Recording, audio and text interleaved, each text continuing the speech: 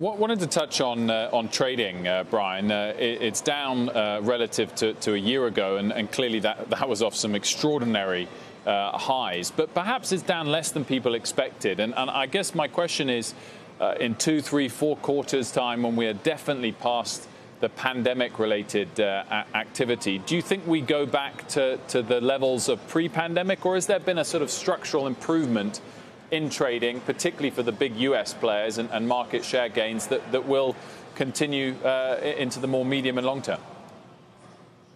So I think two things. One, the amount of volatility last year, as you said, was sort of unbelievable as we were going through all the stress of the crisis and helping people get to the market, et cetera.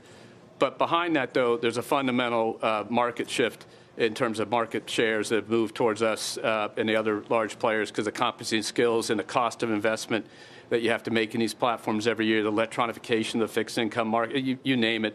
And so we've seen that share grow. And so we're pretty comfortable that we've been watching this build up to sort of fundamental new platforms. And one of the things that we talked about last quarter, not so much this quarter, was our initiative to let the markets business push to be back to be the same size relative to the company it was earlier. It's just the company is growing around it. So we're going to put some more capital work. It's a good opportunity. It's a fundamental market share. But will there be less volatility? Yeah, because versus last year, because it was just outsized due to what was going on in the markets, and we're watching that come back through. Brian, we have an interview coming up with ARK Invest's Kathy Wood later in the show, and I'm sure fintech is a topic. Well, it certainly will come up with her.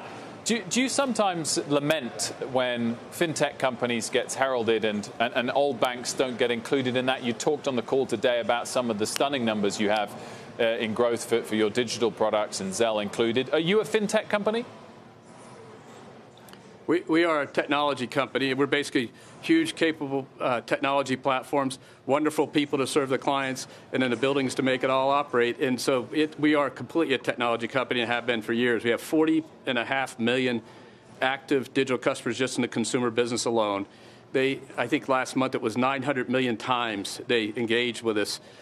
So that's been growing at 25, 30% a year, the amount of engagement. The usage of this stuff is going up. But what we saw during the pandemic was, frankly, that driving through our wealth management businesses, which is the biggest and best business in the world, driving into our commercial businesses because of necessity. And that is not going back at all. It's going forward and growing even faster. So all segments of customers and consumer, older people, younger people, wealthy people, not so wealthy people, all using this platform. And then we can use it to help them, the fraud protection and other things we do. So it is a wonderful platform, tons of engagement. And our Merrill Edge product is $300 billion and is growing 25, 30% year over year. Our life plans, 4 million life plans, the product's only been out a year, I think, or something like that. These are numbers. Zelle, 17 million, Erica, 19 million, Zelle 14 million, Erica 19 million. These are just stunning amounts of activity. But what it really does allows us to make the company better for customers and better in terms of operations, allows us to keep making the company better and investing more because of the cost dynamic of all that. A tech company, Brian, in the finance space, but not quite getting the earnings multiple as some of Kathy's companies, of course. But that is always the case. Wanted to pivot as well. I'd rather make the money. I'd rather make the money, Wolf. And so $9 billion in earnings is a good day. So. Well, that's a good point. I mean, do you think some of those companies are a bit stretched on the valuation? Will they all succeed to grow into the valuations they have? I think that's the age-old question, and you'll see it play out based on the better ones or not. So you'll see it play out, just like you see it play out with banks over the years, and you saw it play out with the dot-com companies.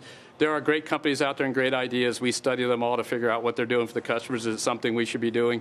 We also research heavily with our customers to stay ahead of it. We're the #1 bank in online and mobile by almost all the different things, and it's growing very fast. So our job is to stay with the customer, not ahead of the customers, and drive the usage and activity, because that's what actually drives the earnings of the company.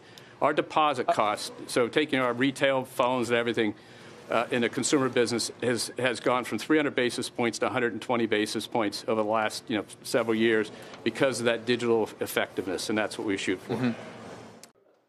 Shepard Smith here. Thanks for watching CNBC on YouTube.